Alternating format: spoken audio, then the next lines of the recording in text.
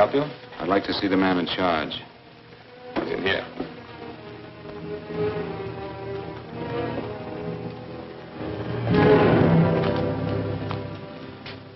I want to report a murder. Sit down.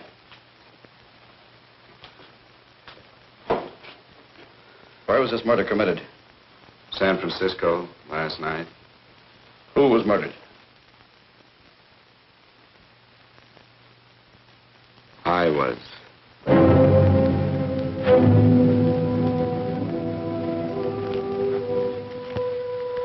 Well, do you want to hear me out or don't you, Captain? I don't have very much time. Your name Bigelow? Frank Bigelow? That's right. Answer the San Francisco APB. Send it direct to Inspector Bannon at Homicide. Tell him we found Frank Bigelow. Go ahead, Mr. Bigelow. Well, this involves some other people, Captain. A number of other people. You tell it any way you like. I live in a little town called Banning out on the desert. It's on the way to Palm Springs. I have a small business there. Paula? Yes, Mr. Bigelow. Get me a copy of Miss Hollis's 48 tax return, will you? Oh, you better get the 47, too. Yes, Mr. Bigelow. I don't think we took any depreciation on that new equipment last year. No, we didn't. I remember you said we could include it all this year. Sure we can. Hey, Frank. Yeah, well. Peterson says he wants a financial statement before he can give me my loan. Hello, Kitty. I will. Well, I'm leaving for San Francisco today, but I'll be back in about a week. I'll take care of it for you then. Sure is a scorcher, isn't it? Well, I've seen him worse. Well, have a nice time, Frank. Yeah, thanks, Will. Oh, why don't you come down to the place and let me give you another permanent? Makes your hair so much easier to manage in all this heat. I can't afford it right now. Maybe next month. Yeah, here it is. No, we didn't take it. Well, we can do it this year. You work it out any way you think best. Have a nice trip, Frank. Sure, Kitty. See you when I get back. Bon voyage. Why don't you come down anyway, Paula? We'll work out a deal on that permanent. Thanks. Maybe I will. Hello? Oh, hello, Mr. Hawkins. Just a moment. Do you want him to send your ticket over? No, I'll pick it up myself. No, never mind. Mr. Bigelow will pick it up at the station. Bye.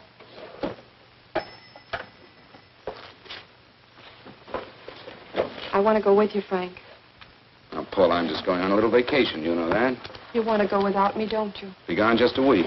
And I suppose you've just made up your mind to take this little vacation at 9 o'clock this morning? No, Paul. I meant to tell you about it a few days ago. I guess I forgot. Oh, you forgot. Paula, don't be like that. Don't be like what? You just drop a little announcement that you're going away. Not tomorrow or next week or next month, but today. No explanations, nothing. And I'm supposed to swallow the excuse that you need a little vacation. I just want to get away from town for a few days, that's all. Get away from this town or get away from me. Oh, Paula, please try to understand. How can you ask me to understand anything like this? No, I'm sorry, but I don't understand. Go to San Francisco, but don't expect me to be waiting for you when you get back.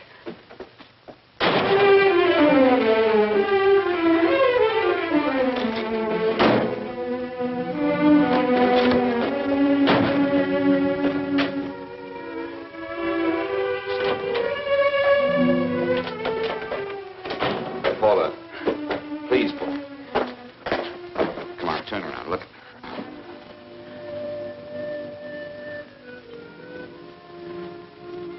Come here. Why do you do this to me, Frank? Why can't you be honest with me? As honest as I am with you? Do you have to go? I have to go, Paula. I know what I'm doing. All right, go. Go anywhere you like. You can go to blazes for all I care. Paula. Paula. Yes, I know. I'm being foolish. Come here.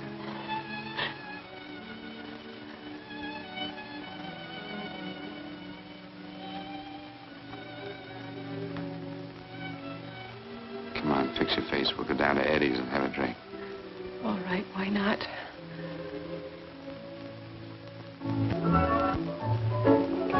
Hi, Paula. Hi, Eddie. Give us a couple of cold beers, will you? Coming up. Hi. Come on.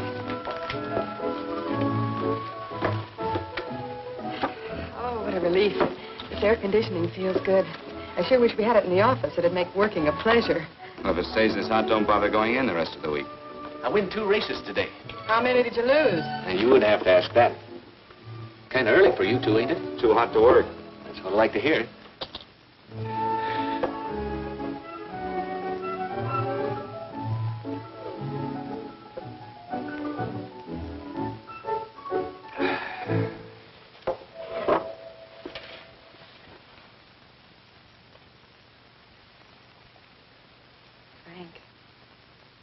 You'll take me with you, won't you?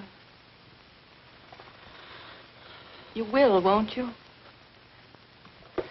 Or am I crowding you? What do you mean, crowding me? Maybe you do need this week away alone. Maybe we both do. I know what's going on inside of you, Frank. You're just like any other man, only a little more so. You have a feeling of being trapped, hemmed in, and you don't know whether or not you like it. Look, Paula, I'm going to be honest with you. I care too much for you not to be honest with you. I'm as much concerned for your happiness as I am for my own. I know you've had one bad experience, Frank. I know all about it. But you don't know what it can do to 2 people, Paula. And the woman always gets hurt more than the man. I don't want you to get hurt, darling. More than anything in the world, I don't want you to get hurt.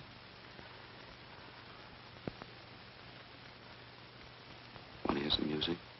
All right, Frank. Got a couple of nickels, Eddie? Yeah. This won't bother you, will it? No, next result doesn't come in for half an hour.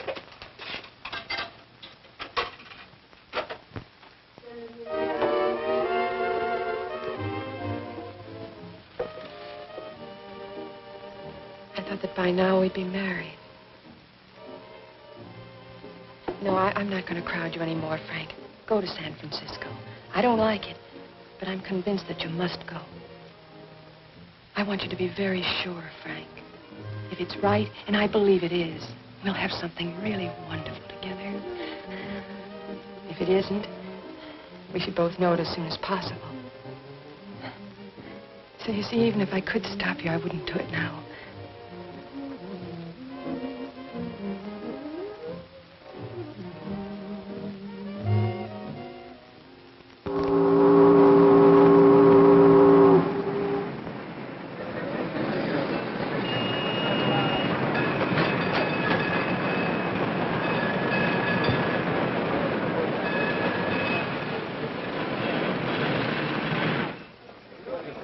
Yes, sir.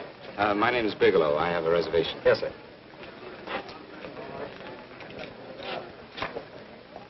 Here we are, sir.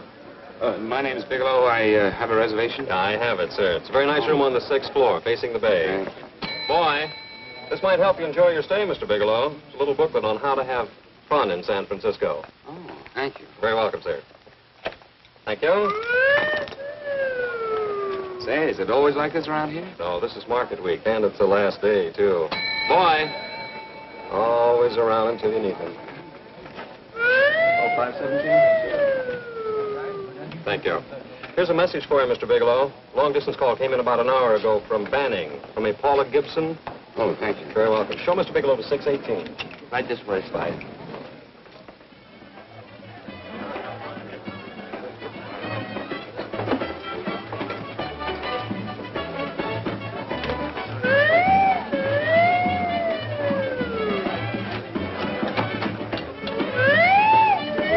Way, Mr. Bigelow.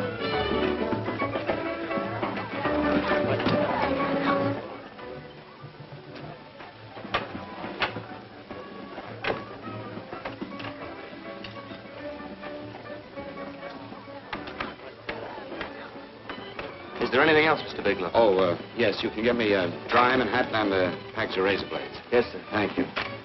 Oh, and you can leave that door open. Hello, operator. I want to speak to Miss Paula Gibson in Banning, California. Yeah, that's right. No, I'll wait. Hello? Hello, Paula. Oh, hello, Frank. How was the trip? Fine, just fine. Having a miserable time, I hope. Well, I don't know. I just got in. What was that? Market week. The place is crawling with traveling salesmen. You know, Charlie Anderson found out that you went away, and he asked me to go out with him. Oh, really? How did he make out? I'm considering it. Is that what you called to tell me? I'll have you know that this call is strictly business, Mr. Bigelow. Did a Mr. Phillips phone you? A Eugene Phillips of Los Angeles. No. He will. He phoned the office 3 times today. Said that he wanted to get in touch with you immediately. He said it's most urgent and imperative that he reach you at once. What did he want? I don't know. But he sounded deep, dark, and mysterious, and quite agitated about something. Phillips. Have we ever done any business with him? Not unless you've been keeping it a secret from me. I looked through all the accounts. Why did you tell him you could reach me here? You know I'm supposed to be on vacation. So you told me. And so I told him, dear heart. But the gentleman didn't seem to respect your temperamental moods the way I do. He was very insistent that he speak to you before it's too late, as he put it. Well, tell him you tried to get in touch with me and I changed my plans and you can't reach me. He won't talk to me. I told him that I was your confidential secretary, but I guess I didn't sound confidential enough. So I told him that he could reach you there this evening. Well, call him back. If it's as important as he says it is, he'll talk to you. Otherwise, he'll just have to wait until I get home. My, aren't we adamant this evening? All right, shall do. And Frank, Yeah? I don't quite know how to say this. Say what? But what I want to say is that there's nothing you can do that you ever have to feel guilty about. Oh. Sure. Thanks, Paula. I'll call you tomorrow. Right.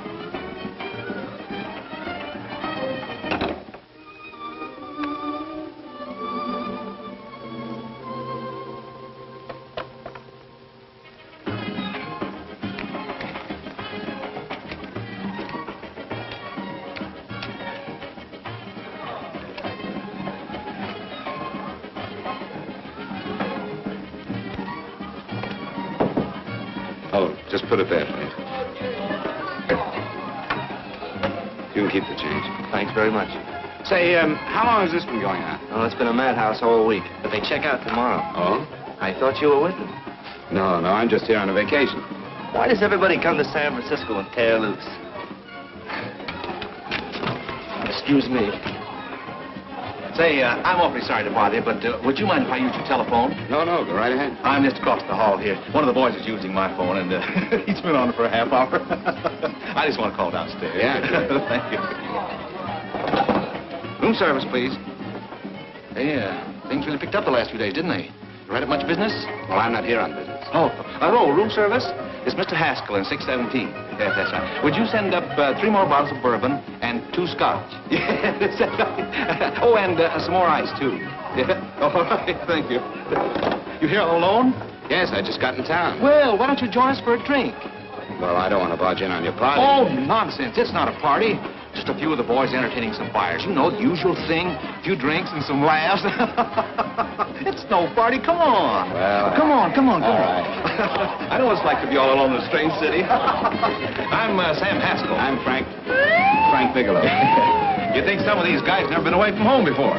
Yeah. Hey, quiet down a minute. Hey, will you quiet down a second? I want you to meet Frank Bigelow. Hello. All right. This is Jane Carlisle. Hello. Bill Welch. How are you, Mr. Wells? Glad to know you, Bigelow. Jane's the prettiest buyer in San Francisco. Oh, hey, I resent that. You don't think I believe him, Elaine? Well, he spreads that from coast to coast. Oh, gee. But it's good for my morale anyway. I'm George Cantwell. Glad to know you, Mr. Bigelow. Bigelow, yes. Right on much business? He's not here on business. Oh? Well, Well, why don't you get the man a drink before he dies of thirst? how about a little bourbon? Well, that's fine. Bourbon it is. Of course, Mr. Wallace. Yes, Mr. Wallace. But, Mr. Wallace, I'll need at least a week in Cleveland to visit all my accounts. I can't figure on being in Philadelphia until the 17th. Eddie, will you get off the phone? I want you to meet Frank Bigelow. How are you? That's his boss. He's been trying for an hour to get his expense account boosted. Yeah, the way this guy holds on to a dollar, you'd think they weren't printing them anymore. Yes, Mr. Wallace. I'm leaving here the first thing in the morning. Yes, sir. Oh, keep your hips loose, Harry, like this. Oh, yeah. How's he doing?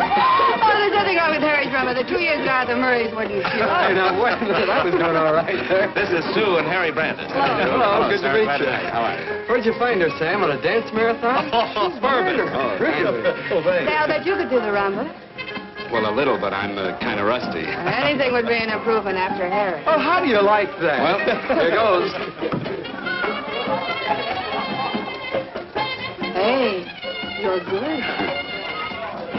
Oh, my wife, she's a good dancer, isn't she, Bigelow? oh, yeah.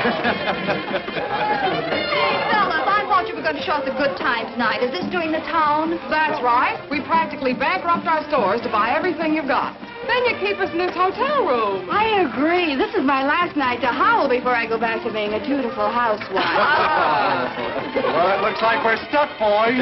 This is where we blow all our commissions in one night. And you're coming with us, Bigelow. Oh, no, thanks. You run along. I've got to get unpacked and have dinner. Oh, no, you're not going to get away from me. Now that I found a man who can dance, I'm going to hang on to him.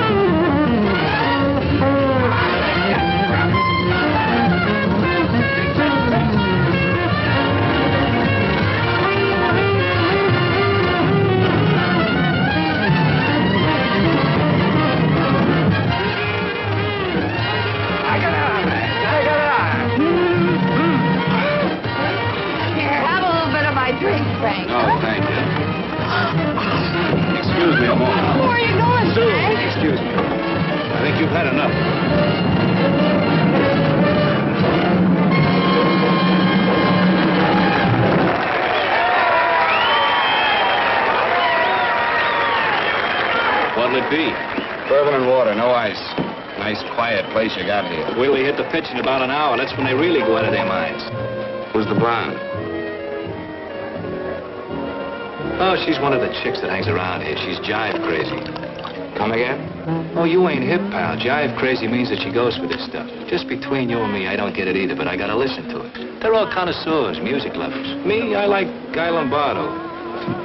What's the matter with him? Oh, he's flipped. The music's driving him crazy. Come down, Jack. Oh, don't buy me, man. I'm being light. Is the blonde alone? Oh, sure, society. She always comes in alone. Drives a big convertible, wears a mink coat, but knows everybody. But she always comes in alone. Thank you. I wanted to kiss you. I tried to... Give me another blast, Leo. What's your story, Jeannie? Easy.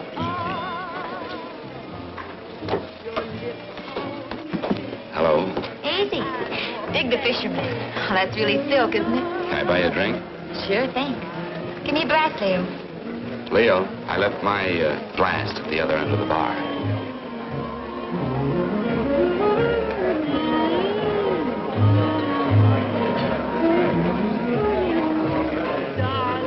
My name is Jeannie. What's yours?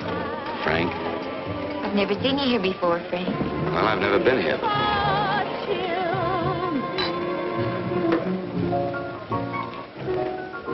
This isn't mine. Mine was bourbon. Well, sure it is. You saw me pour it. Give me a fresh drink. Anything you say. Oh, listen to that piano. Feel those vibrations. You don't get your kicks out of this, do you? I can live without it. Why do you stay here? I don't know. I bet I know. You're lonely in a big city. Why, you don't have to go into a routine with me. I like good company, too.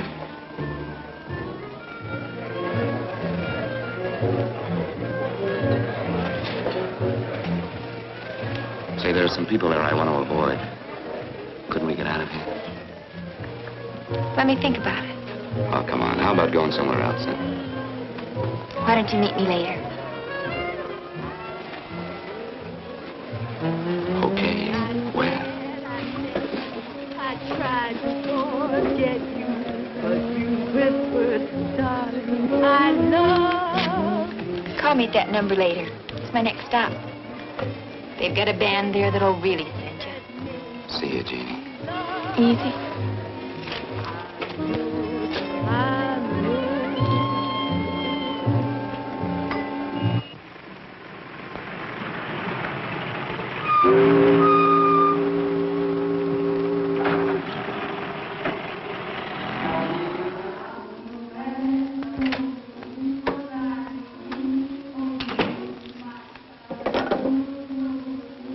Never mind, operator.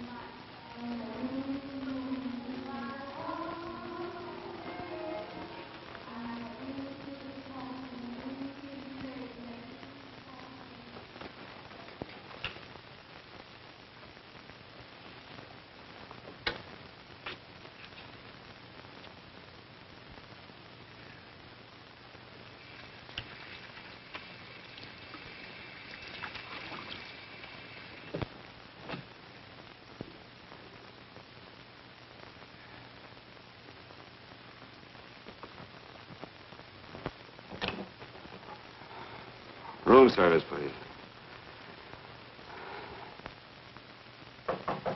Come in.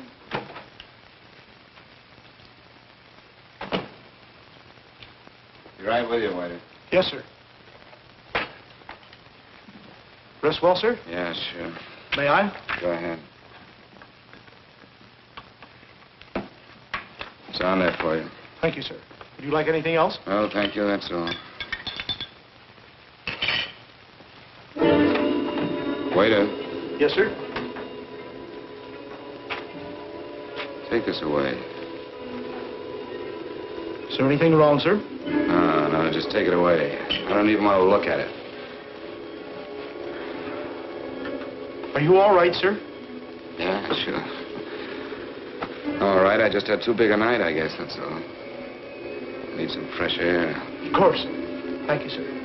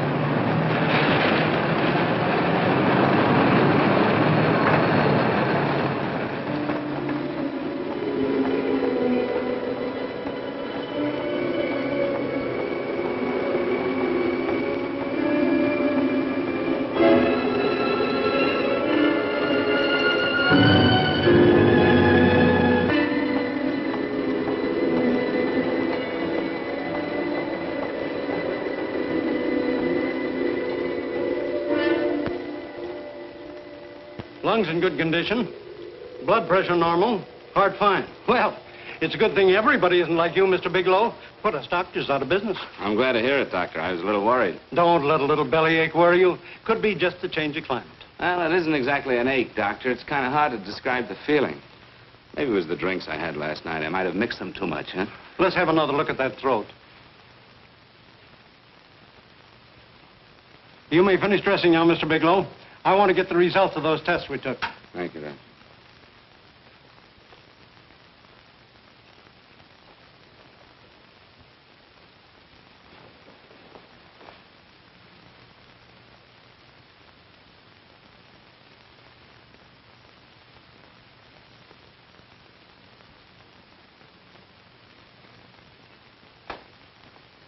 Mr. Bigelow, this is Dr. Schaefer. Hello, Doctor. How are you? Sit down, Mr. Bigelow. According to the information you gave Miss Wilson, you're not married, Mr. Bigelow. That's right. Do you have any relatives, family, anyone in San Francisco? No, no one. I don't know a soul in San Francisco. Where is your home? What is this, Doctor? Why all the questions? You're a very sick man, Mr. Bigelow. Sick? But you told me I was in good shape. Yes, I know. But my preliminary examination didn't reveal your true condition. You sound as if it's pretty serious, Doctor. It's extremely serious. I want you to understand that we wouldn't tell you something like this unless we were absolutely certain. Well, of course, of course. You must steel yourself for a shock, Mr. Bigelow. Well, go on, Doctor. What is it you're trying to tell me? Our tests reveal the presence in your body of a luminous toxic matter. What is that exactly? A poison that attacks the vital organs. Poison? We have no alternative but to tell you this. Your system has already absorbed sufficient toxin to prove fatal. I wish there was something that we could do. What do you mean, wish? You mean there's nothing? There is nothing anyone can do. This is one of the few poisons of its type for which there is no antidote. Well, this is fantastic. This is the most ridiculous thing. You don't have very long. What do you mean? A day, possibly a week, 2 weeks at the outside. It's hard to say exactly. Well, this is impossible. I don't believe it. You've made a mistake. That's it. It could be a mistake, couldn't it? You have made a mistake, haven't you? Answer me. Dr. Schaefer is an authority on toxicology. Been no mistake, Mr. Bigelow. Do you realize what you're saying? Well, you're telling me that I'm dead. Do you think you can explain my life away in just a few words? Why, I don't even know who you are. Why should I believe you? You must calm yourself, Mr. Bigelow. We want to offer you every assistance that we... Assistance? Who wants your assistance? Who wants anything from you? You're nothing but a couple of phonies. Why, I think you're crazy. That's it. You're crazy. The both of you. You're crazy.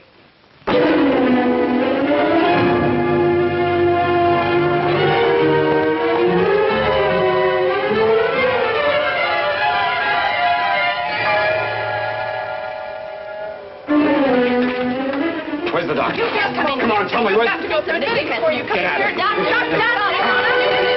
What's the trouble here? What's the matter with you? Doctor, I want you to examine me for luminous poison. Come right in here.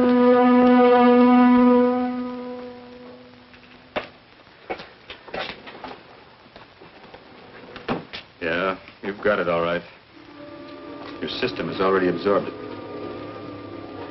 Are you sure, Doctor? Are you absolutely certain? Couldn't there be some mistake?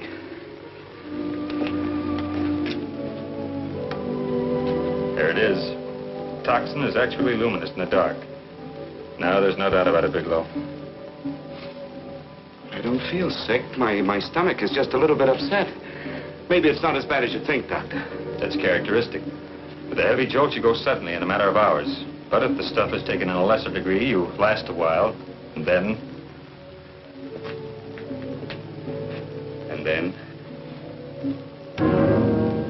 Give it to me straight, Doctor. Well, a number of things are involved. The systemic condition of the individual, the amount consumed, exertion. Yes? You won't feel too badly for a while. Then it will happen suddenly. A day, 2 days, a week at the most.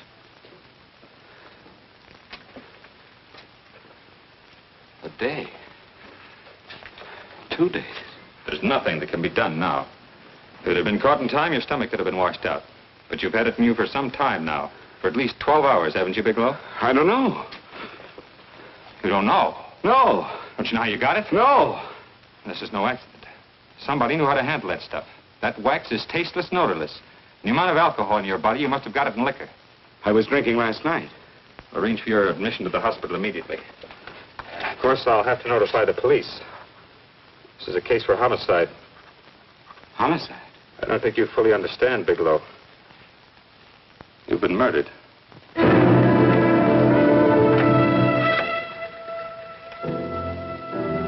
Get me police headquarters, please. Homicide Bureau.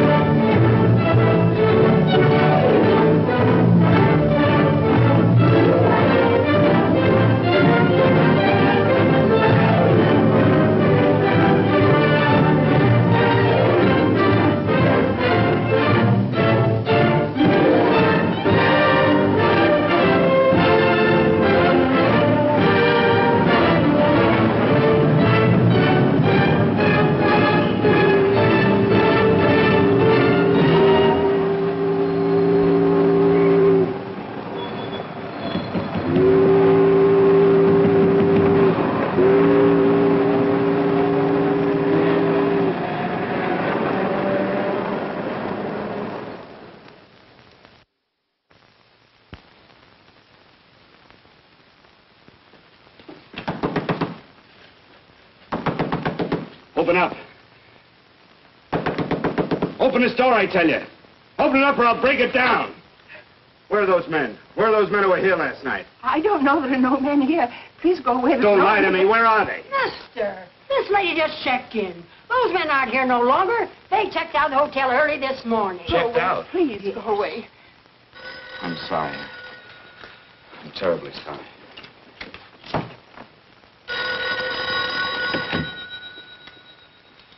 Hello? Please, Mr. Bigelow, my eardrums. Oh, hello, Paula. Your enthusiasm overwhelms me. Why haven't you phoned me? Or is there a quota on telephone calls up there? I'm sorry. I've been busy. I'll bet you have. Visiting the museums, no doubt. What's happening up there that's exciting or different? Nothing, not a thing. I'll bet you miss me, but you're too stubborn to admit it. Sure. You know, if you'd like me to come up, I could pack a toothbrush and leave right away. No. Well, you don't have to snap my head off. You could at least make a pretense of missing me. I'm sorry, Paula. Of course I miss you. Listen, Paula, Paula, it's just that I don't feel like talking now. I'll call you later. Don't strain yourself. You phone me sometime when you feel more like talking. Oh, by the way, I called that Mr. Phillips back. Phillips? Yes, you know, the man that tried to reach you. Well, I'm afraid you'll never know why it was so important that he speak to you. His office said he died yesterday. Frank, are you there? Did you hear me? Died? When? Yesterday. So you won't have to bother your little head about him anymore. You can just go ahead and have fun. Paula, what did he die from? Do you know? I suppose he died from whatever people usually die from. Well, didn't they tell you? Don't you know? What are you getting so excited about? You said you didn't even know the man. Listen, where's his office located? What difference does it make? You can't talk to him now. I told you the man's dead. Paula, will you stop talking so much and tell me where his office is? All right.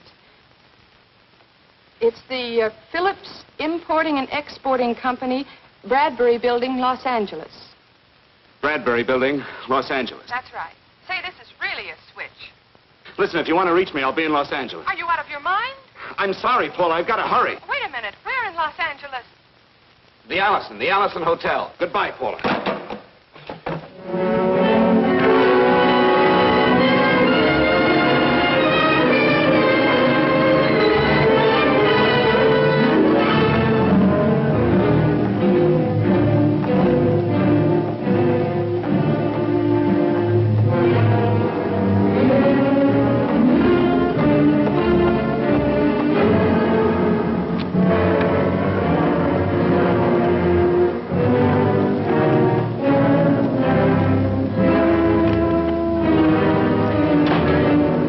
Someone in charge here. What is it in regard Well, to? it's a personal matter. It's quite urgent.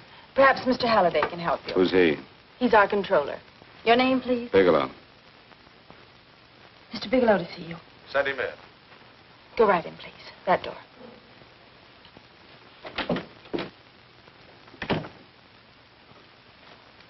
Mr. Bigelow? How are you, Mr. Halliday? What can I do for you? Well, Mr. Phillips phoned my office several times yesterday. I'd like to find out what it's all about. You know Mr. Phillips died yesterday? Yes, I know. Well, I don't understand. If he phoned you, didn't he tell you what it was about? Well, he didn't speak to me. I wasn't in my office at the time, and he wouldn't tell my secretary. Well, I'm afraid I can't be of much help, Mr. Bigelow. I've no idea why Mr. Phillips tried to reach you. I'm sorry you had to make the trip for nothing. How do you know I made a trip? I didn't say anything about making a trip. I merely said he phoned my office. My office could be here in Los Angeles. Miss Foster, Yes? didn't you mention something yesterday about Mr. Phillips speaking with Mr. Bigelow in San Francisco? I said that he had phoned Mr. Bigelow's office in Banning, but that Mr. Bigelow was staying at the St. Francis Hotel in San Francisco. I'm sorry you misunderstood me. Do you know why Mr. Phillips called? No, I don't. All right, thank you, Miss Foster. You can understand that we've been somewhat upset around here. Now, if you don't mind,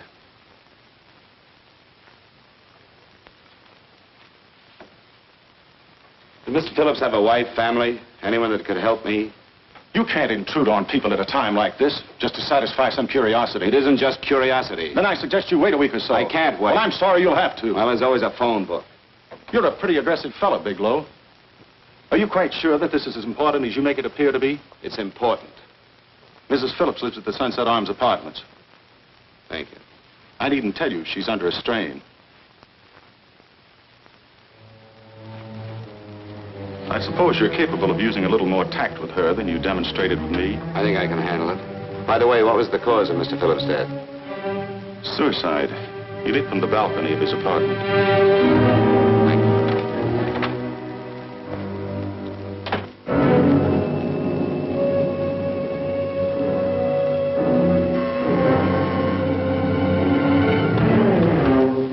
Come in, Mr. Bigelow.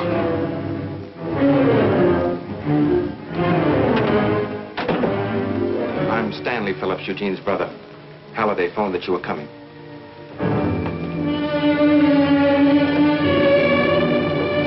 This is my sister-in-law, Mrs. Phillips. I'll try to make this as brief as possible, Mrs. Phillips. I'm afraid I can't be of any help to you, Mr. Bigelow. I haven't the slightest idea why my husband wanted to speak to you. Well, I guess Halliday covered just about everything. Did your husband ever mention anything about me, Mrs. Phillips? Anything at all? No, I can't recall Eugene ever having mentioned your name.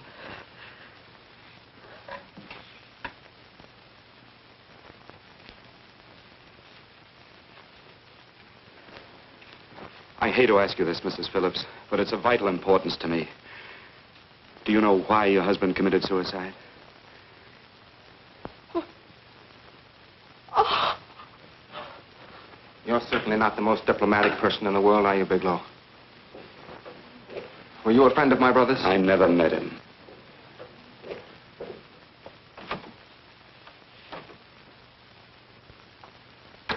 My brother was in a jam, a pretty bad jam.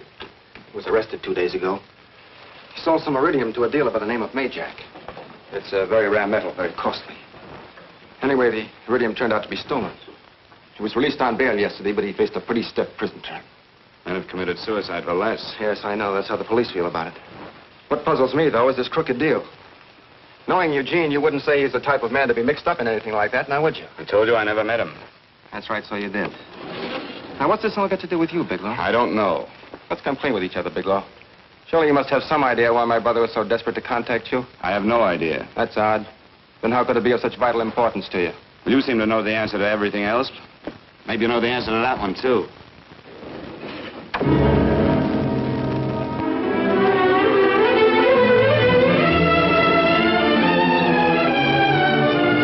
There's a message here for you to call operator 82 at Banning.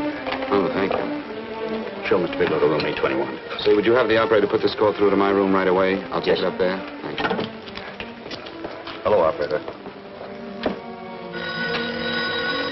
I'll call you if I need anything. Thank you, sir. Hello, Paula? Well, Sinbad, I'd just about given you up for lost. Do you mind telling me just why you rushed down to Los Angeles? I can't explain it to you just now, Paula. I just can't explain it. What's going on, Frank? You don't even sound like yourself. Well, I'm just a little tired, Paula, that's all. But I miss you. Oh, Frank. I can't tell you how good it is to hear you say that. And here I was worrying that I'd lost my charm. When are you coming home, Frank? Soon, Paula. I'll be home soon. I'll go right out and get myself a permanent so I'll be pretty when you see me. Hey, guess what? I found that Phillips name in your notarial ledger. Notarial ledger? Yes, of all places. I remember now I made the entry myself. You had notarized a paper one morning before I came to work. What kind of paper was it? A bill of sale for a George Reynolds made out to Eugene Phillips of Los Angeles. So you see, I was right. We hadn't done any business with Phillips, only indirectly. What was the bill of sale for? A shipment of iridium, whatever that is. Iridium? You mentioned at the time that this fellow Reynolds had made some kind of a deal in Palm Springs, and he stopped in your office early in the morning on his way north to have it notarized. Wait a minute. Wait a minute, George Reynolds. That was about 6 months ago, wasn't it? That's right, 6 months ago. Thanks, Paul. Oh, goodbye. Goodbye. Hello, operator. Get that number back for me.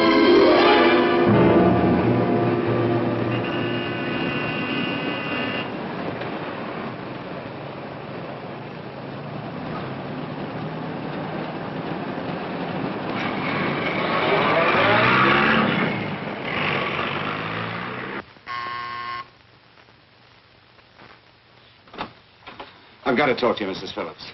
Please, go away.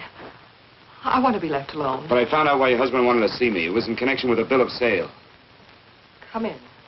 Thank you. What do you know about a man named George Reynolds? George Reynolds? Yes. Why, that's the man my husband claimed sold him the iridium. And what did Reynolds claim? Reynolds disappeared. Yes? About 2 months ago, my husband grew suspicious that something was wrong. Since then, he tried in every way to locate Reynolds, but could find no trace of him. But I don't get it. Your husband could have proved he made a legitimate deal by showing the bill of sale he got from Reynolds. Then there was a bill of sale? Yes, of course there was. My husband swore there was, but at the time of his arrest, he couldn't find it. It was mysteriously missing. Well, then, if your husband could have shown proof, it would have been George Reynolds who would have faced the prison term. Eugene was convinced that Reynolds had stolen the bill of sale. He was the only one who had reason to eliminate evidence of the transaction. Thank you, Mrs. Phillips. Thank you very much. You've been very helpful. Oh, if you'd only come sooner, Mr. Bigelow. My husband might be alive today. I know.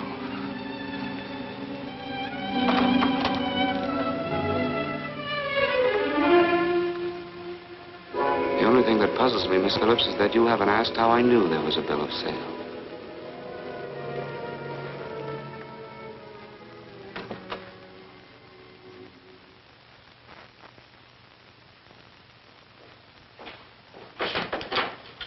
Mr. Holliday isn't in. He should be back shortly.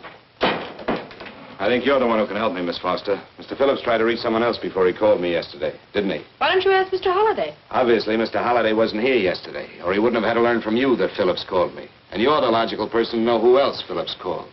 I don't believe that's any of your business, Mr. Bigelow. Don't think you're revealing anything confidential, Miss Foster. I know that he tried to reach somebody else. Mrs. Phillips told me. You're bluffing, Mr. Bigelow. I don't know what you're after, but you're trying to trick me. Mrs. Phillips didn't tell you a thing. How do you know that?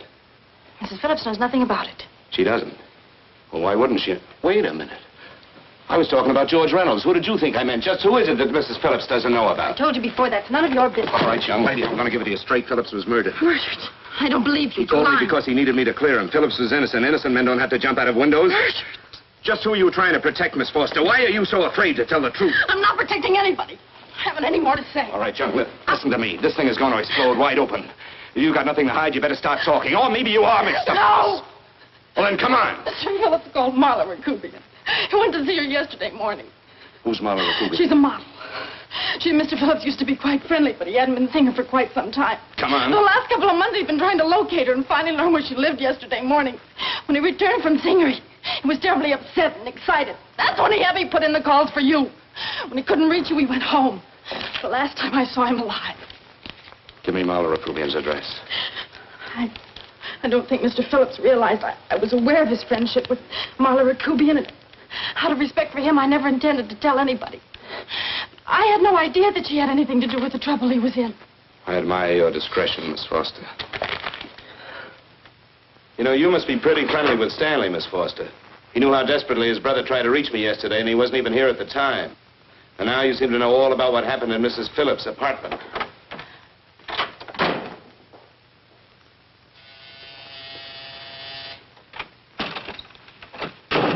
Miss Rakubian? Yes? What do you want? Get out of here or I'll call the Go police. ahead, call him. Oh, go ahead, call him. Going on a trip, huh? Yes, going away for the weekend. Sailing for Buenos Aires tomorrow, some weekend. I'll send you a postcard. Now get out of here. Who are you going with, George Reynolds? Never heard of him. I suppose you've never heard of Eugene Phillips either. Just who are you? What do you want? Never mind who I am. Where's Reynolds? I told you I don't know him. Now will you get out of here and leave me alone?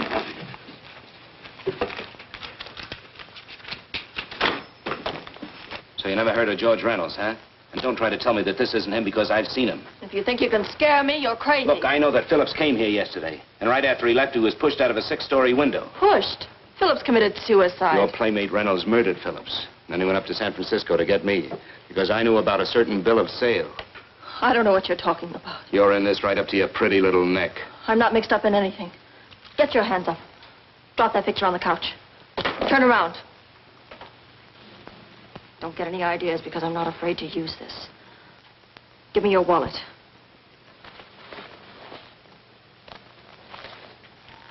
Frank Bigelow, Hotel Alex.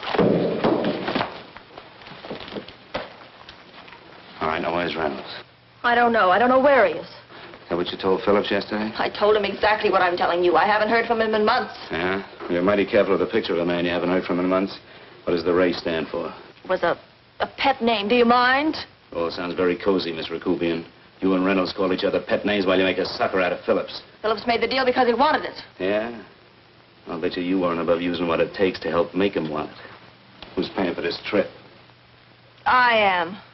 Really? A first-class trip to Buenos Aires on a model salary. Don't make me laugh. Since you and Reynolds aren't seeing each other anymore, you don't mind if I keep this to you. If I were a man, I'd punch your dirty face in. You know, I really believe you would. Oh, I almost forgot. Your tickets. Don't be surprised if I'm there to see you off.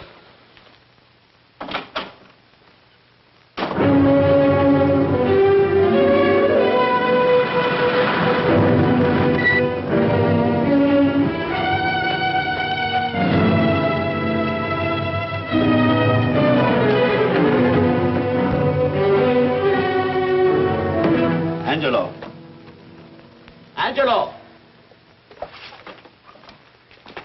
Oh, Angelo. Do you remember taking this picture of George Reynolds? I take so many pictures, I can't remember them all. This gentleman is a friend of his and would like his address. We have no card on him. I don't think we ought to do that. He's willing to pay $20 for it. That's the paper we used last year. Of course, you understand, we usually don't give out the information about our clients. I know, you're a couple of high-class fellas. Thank you. Revealing anything confidential is against the ethics of our establishment. That's right. Honesty is the best policy. Of course.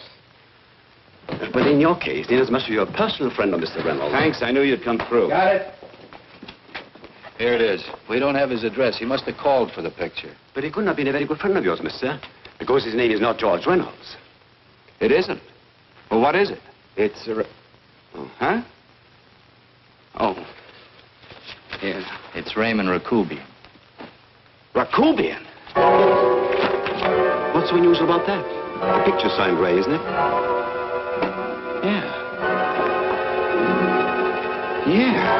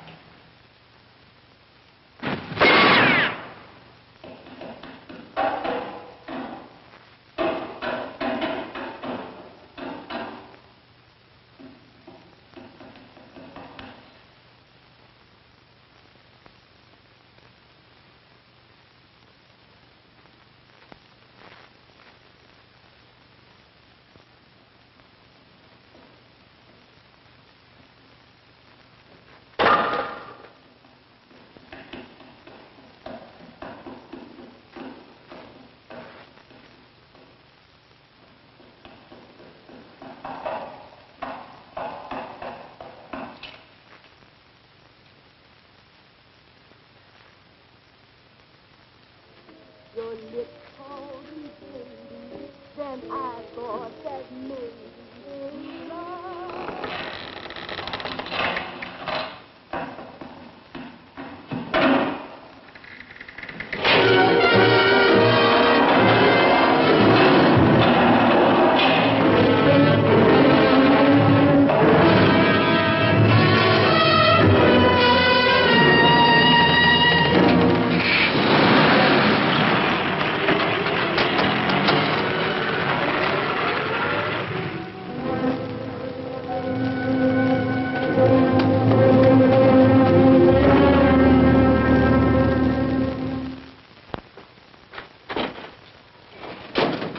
Bigelow, are you all right? Can I get you anything? No, thanks. Do you know this man? No. No, I don't think so. Are you sure you've never seen him? I'm quite sure. Does the name Raymond Rakubian mean anything to you? No, I never heard of him. Why? He also uses the name George Reynolds. This is Reynolds? That's right. Well, where can we find him? That's what I want to know. Tell me something, Halliday. You're the controller here. How come you didn't know about that bill of sale? Phillips made that deal before I came to work here. Yeah, but you still keep records, don't you? For some reason, which is none of my business, Phillips preferred to keep that among his personal papers. Now, does that answer your question? You came in here today asking for some information that you needed, and I tried to be as cooperative as I could. But now you're beginning to annoy me. So get out before I throw you out.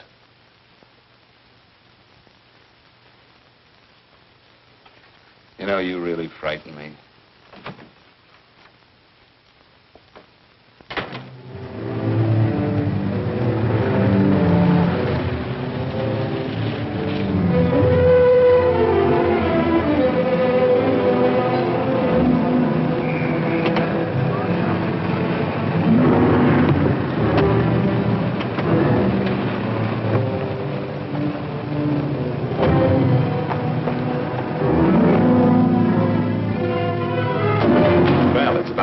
showed up, Bigelow. Go ahead, Dave.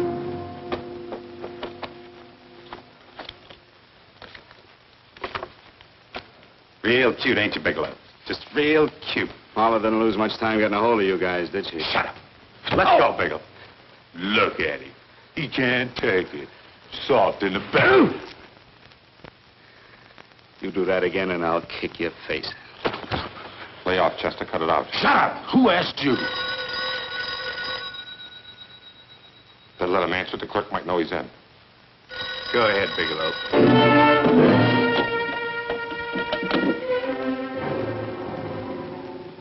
Hello? Frank. Frank, why did you hang up on me? I've been trying to get you for hours. I'm sorry, Paula. I was in a hurry. Well, don't be in such a hurry this time. You didn't give me a chance to finish what I had to say. What's the name? I wanted to tell you that McGowan was in hollering his head off because you didn't go over the books. Tell McGowan to get another auditor. Sure. Sure, I'll just do that little thing and lose the best paying account we've got. Do as I tell you, Paula. Frank, are you drunk? Paula, how much we got in the bank? About $2,200. Draw it out tomorrow. Sure. Then what do? Skip town without paying our bills? Forget the bills. You know that coat you always wanted? Buy it. You are drunk.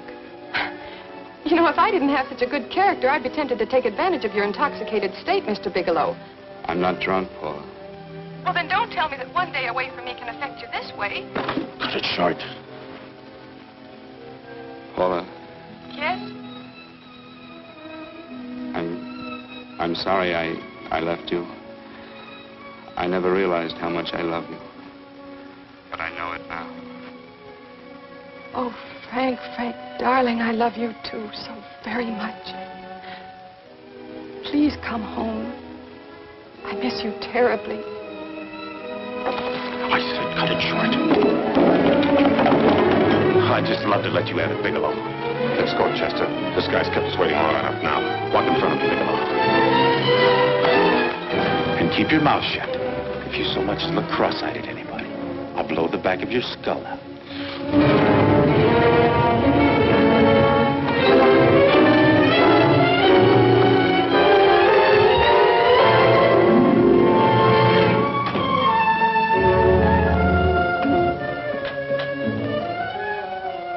Bigelow's real cute. He wanted to get tough with Chester. He don't know Chester. Did you get the picture? Don't I always get what Mr. Majak sends me after? Majak? That's right. I'm the dealer who bought the iridium from Phillips. I get it. You have Rakubian unload stolen stuff on Phillips with the help of Marla here, and then you buy it back from him. Oh, you certainly made a sucker out of Phillips. What is it, Mr. Bigelow? Exactly what is on your mind? I'm looking for Raymond Rakubian. What? Well, now, Marla here has told you everything else. I'm sure she must have told you that, too. You don't expect me to believe this conversation. So, what is on your mind? I mean, underneath. You forced your way into my affairs, and now I want to know why. I just told you. I'm looking for Raymond Rakubian. Don't get cute. I'm just itching to work you over. Soft in the belly. Can't take it. See what I tell you?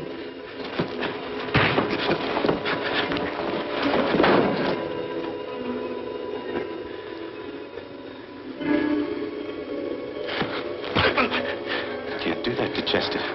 I'm gonna blow your guts out. Easy. Lay off, Chester, not now. Look at him. He's so scared of Chester, he'd talk now. He's not afraid, Chester. You can tell from a man's eyes when he is afraid. Look at his eyes.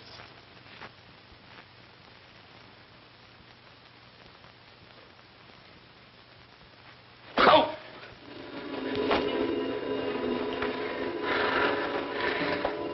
I'm telling you, Majak, you better keep him away from me or he's really going to have to use that gun. Go away, Chester, please. Do what I tell you, my boy. Please. And help Dave. Joe. You're is an unfortunate boy. He's psychopathic. He's unhappy unless he gives pain. He likes to see blood. Come with me, Mr. Bigelow.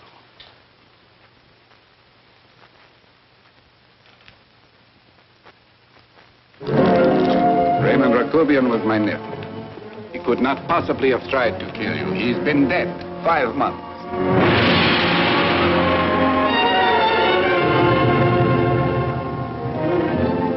I'm afraid you have been sidetracked.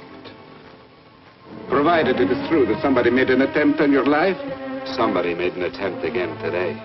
I had no reason to kill you, believe me. What do you mean you had no reason? I notarized a certain bill of sale. You notarized the bill of sale for Reynolds, not Rakubian. What I told you was true. I had no reason to kill you. That's a closet, Mr. Bigelow.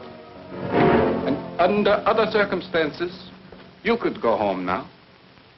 But now you present a problem. You know too much, and I am in danger. Chester! Suppose I were able to prove to you that I only want to find the person who tried to kill me. And I won't cause you any trouble. You know I can go to jail for 10 years for this little business. 10 years. At my age, that's my life. That means my entire life. With my life, I do not take chances. I am sorry, believe me. You want Joe to go with you? No. Just Bigelow and me. And baby Meg's three. But Major. Goodbye, Mr. Bigelow, and forgive me. Let's go, Bigelow. I guess you won't be there to see me off.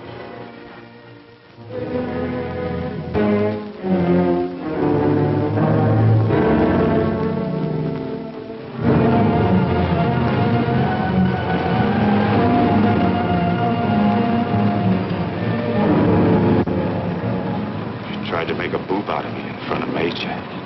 You shouldn't have done that, Bigelow. I don't like that. I'm going to enjoy this, Bigelow. I've done jobs like this before. I knocked off guys I could like. But I don't like you, Bigelow. I never liked that puss of yours from the minute I seen it. Yeah. I'm going to enjoy this.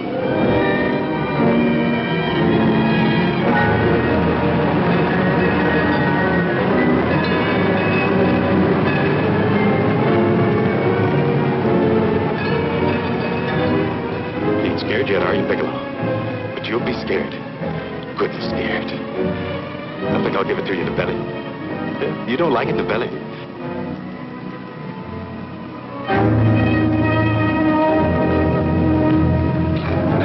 Good.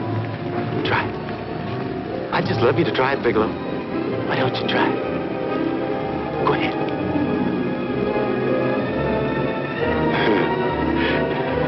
Didn't have the nerve, did you, Bigelow? I think I'll give it to you right in the belly.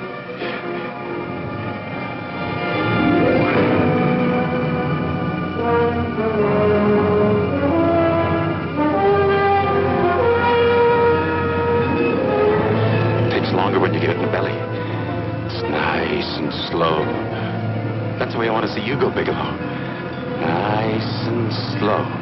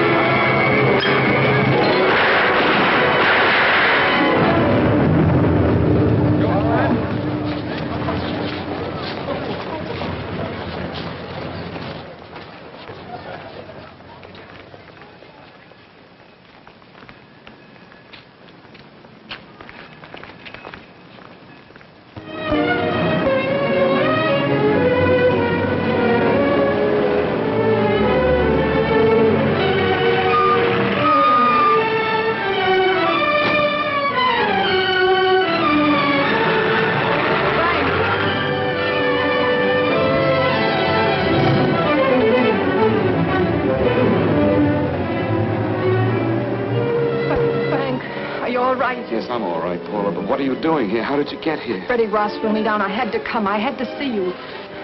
You shouldn't have come, Paula. You shouldn't have. What is it, Frank? You're in some kind of trouble. I know it. Look at you. You're a sight. Your clothes look as if you've slept in them. Are you ill? You are. You're feverish. I'm all right, Paula, and I'm not in any trouble, believe me. You're lying, Frank. Right after I spoke to you, I got a phone call from the San Francisco police. They asked if I knew where you were.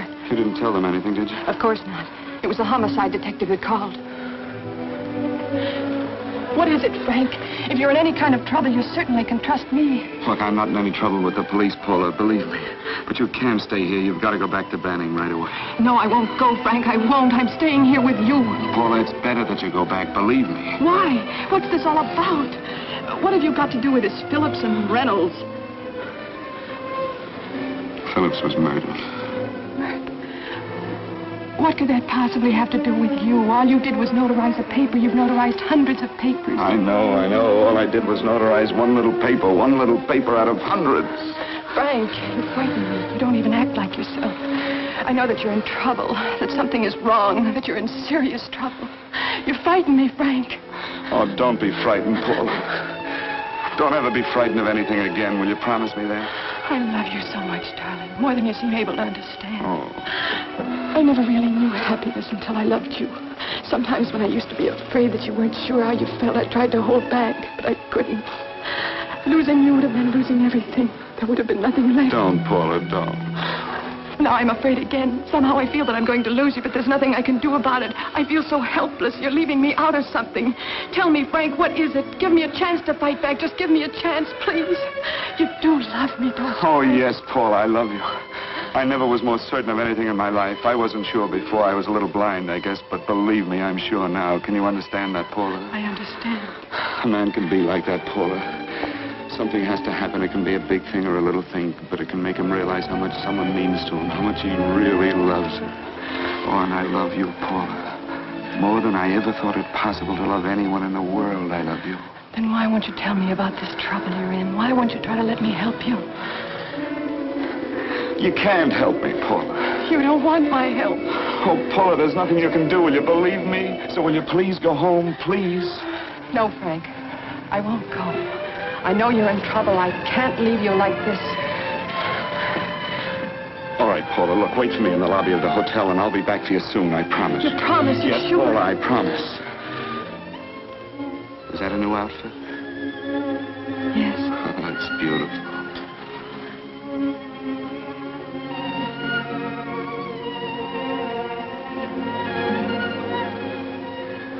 You'll come back to me, won't you, Frank? Yes, Paula, I'll come back, I promise. Please hurry, darling. Oh, I love you. I love you, Paula.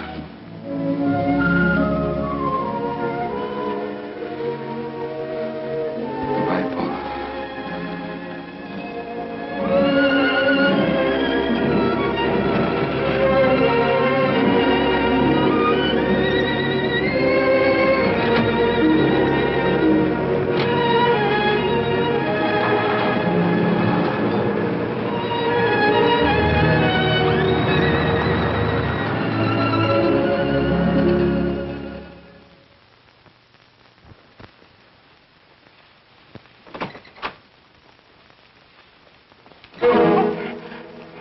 Stanley here?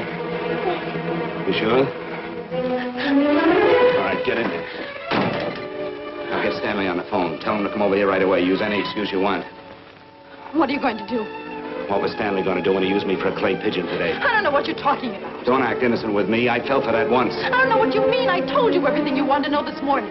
Yeah, you told me just enough so I'd get sidetracked and wouldn't know that Stanley was the one I was after.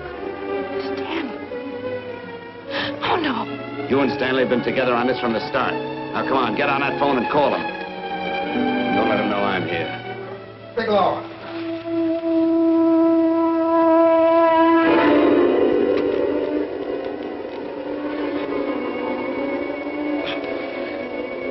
You've been sidetracked, all right. But it was the poor bereaved little widow who did it. We're supposed to have found this letter this afternoon. It's in my brother's desk at the office. It's postmarked 2 years ago. It isn't exactly the kind of a letter that a married woman gets from a casual friend. I'm sure my brother wasn't aware that they were so well acquainted when he hired Halliday. What's the matter with him? all right since dinner. Where did he have dinner? At Mrs. Phillips' apartment. Halliday was there, too, and Stanley confronted them with that letter. Do you have anything to drink? Yes, why? How long ago? Half an hour ago, just before I came here. Miss Foster, get on the phone, call the emergency hospital. Have them get an ambulance over here right away. What? Tell them to prepare a stomach wash for luminous poisoning. Luminous poisoning? Come on, do what I tell you. You may still have a chance to save his life. Go on.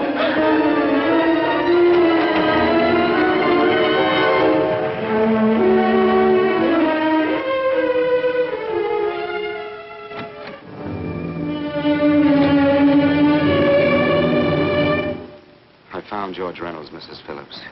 He's been dead for 5 months. And he didn't steal the bill of sale. No, he didn't. But you could have stolen it. How dare you? You knew who I was when I came here today. But you were surprised to see me alive, weren't you? But I'm not alive, Mrs. Phillips. Sure, I can stand here and talk to you. I can breathe and I can move. But I'm not alive. Because I did take that poison. And nothing can save me. What are you going to do? If I kill you now, I have nothing to lose. No, you've got to listen to me. You've got to give me a chance. But I didn't have a chance. It was Halliday. Believe me, it was Halliday. He made me steal the bill of sale. He planned everything. What about this letter? Your husband knew about you and Halliday. He found it only yesterday. He accused Halliday. They fought, and Halliday pushed him over this balcony. And why me? Why did he want to kill me? Because you could have proved there was a bill of sale, that my husband had no reason to commit suicide. Halliday was desperate. After he killed my husband, he found out about the phone calls to you. He thought you spoke to him, that you knew enough to involve him.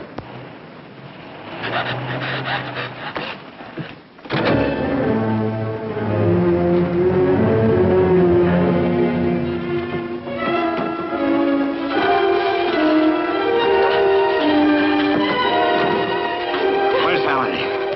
Where is he? He's in the office. This time you don't walk him.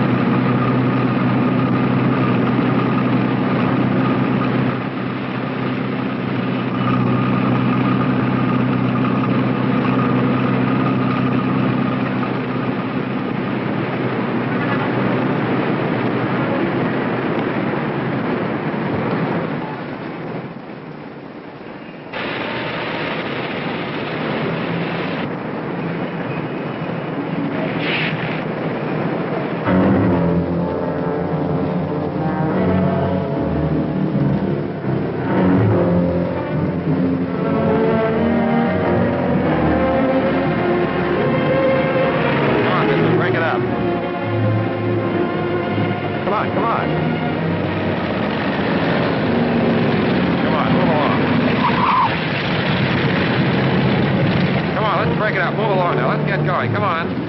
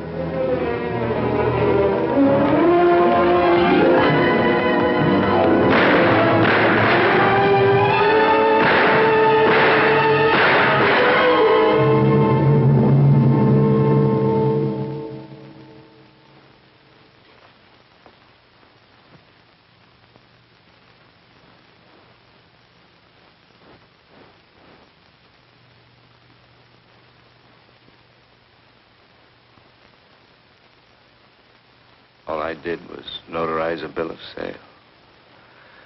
But that piece of paper could have proven that Phillips didn't commit suicide. He was murdered. And that's why Halliday poisoned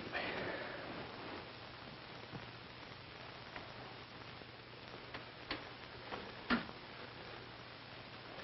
Would you?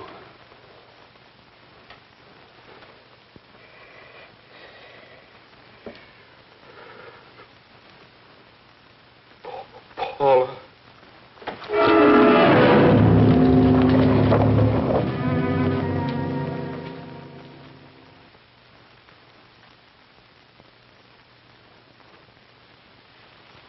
Call the morgue.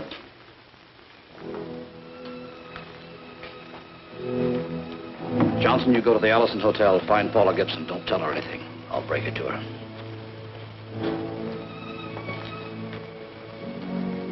How shall I make out the report on him, Captain? Better make it dead on arrival.